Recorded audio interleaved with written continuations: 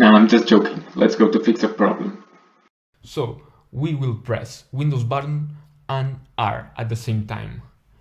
This will pop up. We have to type reach edit. That means registry edit. And this will pop up. So now we're going to do some changes in order that the changes that we will do next keep after restarting. So the first path that we will go is this: key local machine, software, Synaptics, SynTP, install.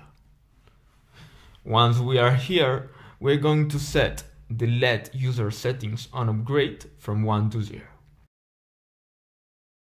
The next one will be HKey local machine, software, Synaptics, SynTPCPL.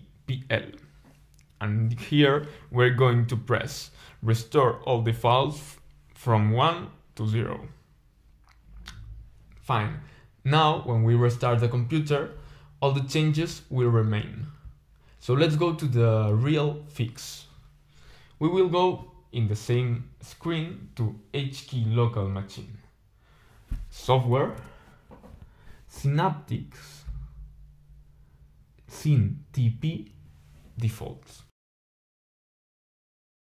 The original solution states that we change all PalmKms entries to 0.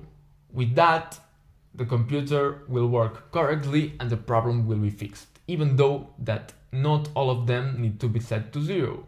The thing is that it depends between machines, between computer and computer. So I recommend you put all the values PalmKms to 0. Now when we restart the computer, all will work correctly. Hope this works, because it was the only thing that worked for me. I'm gonna leave you the original solution in the descriptions. Bye.